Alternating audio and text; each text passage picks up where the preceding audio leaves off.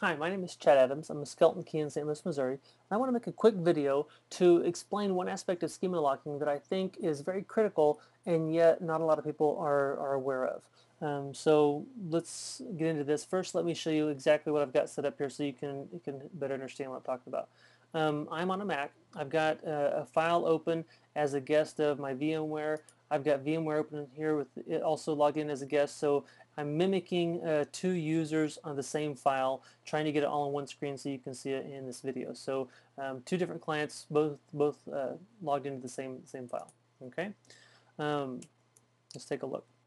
The issue I want you to be aware of is that when you have an auto enter serial number in your system, it's very easy to lock that system in such a way that other users cannot add new records. All right, let's take a look at that. I'll go into Manage Database. When I'm in Manage Database, people can still add new records.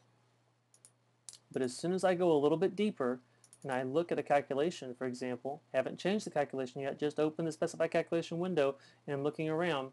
And when I do that, boom, I get a message saying I can't add records because Chad Adams is modifying the database. Please try again later. And I can't lock or I can't add new records. Um, Once I've opened the specified calculation and I've locked the system, then it's going to stay locked until I exit completely out of Managed Database. So I've closed that, but it's not cool yet. If I come back here, it still has me locked. So if I'm as a developer coming in and I need to look around at something and I think I'll just look at that real fast and then close it and everybody's back to normal, not the case. I've got to get all the way out of Managed Database before it lets go of the file. So now I'm out and we can see that I'm back to being able to add and delete records. Okay. It's not just calculation fields. Any field, when I click on this options button and pull up more information about that field so I can make changes, that locks the system from being able to create new records, or rather locks other clients from being able to create new records. So I can look around here. I can stay at this managed database level, and everything's cool. But as soon as I go a little bit deeper, then I'm going to be locked out. Okay. Now, having said that, I can look at relationships a little deeper than I can fields. I can be on the relationships tab, and that works. I can even look at a TO, and that's going to be fine. Okay. I can even look at a relationship and modify the relationship. Okay. I can go back and leave that open. All that stuff is going to leave me in a good spot. All right. I don't really want to put that in there. I can use this through scripts.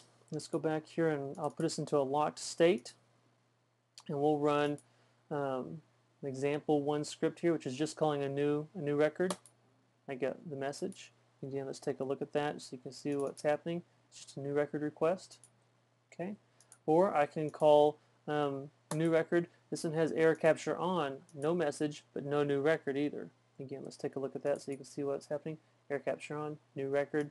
So, if you've got scripts that are creating stuff, doing some sort of process creating new records, and you as the developer are in managed database looking at something, there's a very good chance that you are messing up that user's ability to do their work, and they may not even be being alerted to that if you're using auto enter serial numbers. Now, what can I do about this?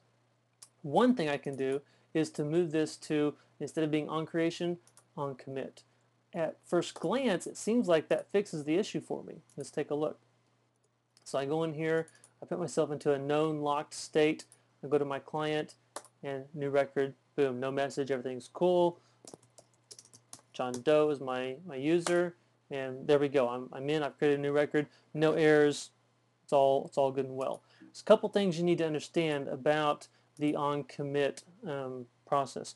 First of all, in general, dealing with on commit, you've got the issue that like this, where I've got a user, I've got like an auto enter portal where it's set to automatically create new records, and I can click in here like this, and I keep adding phone numbers for this person. Pretty simple stuff there. But if I do the on commit serial number and I do new record and I type in Jane Doe, I try to enter Jane's phone number, I get this error message telling me that basically I don't have an ID number yet for Jane because I've not committed the record. So until I commit that record, I can't be adding child records. Now there's all kinds of ways to work around that, and there's all kinds of things we as developers can do, but you need to be aware that that's there. That's not the big issue though. The big issue with using the onCommit is this right here. When I entered John Doe earlier, even though it let me do it, I didn't get an ID number. It skipped the ID number. This is my primary key. It just didn't enter it. Let's take a look at that again. I'll stay on this layout. We'll go into a locked, I'll try to move this over so we can see kind of behind here. I'll go into a locked state. So now I know that we're locked. I'll move to my secondary client. I'll enter new record, Sam Spade, commit the record. In the background you saw the record get going right there.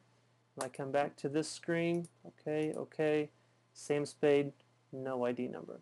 So that's why I don't think that using the onCommit as a workaround to this issue is a very good idea, because the issue is still there. It's just a little more hidden, and you aren't getting the error. So something I think you definitely should be aware of. It's potentially a big issue, and like I said, I don't think a lot of people are aware of it. So I think the main thing to remember when you're working on a live system, and you as a developer are trying to look around stuff, you should approach the whole situation and be very afraid. Be afraid.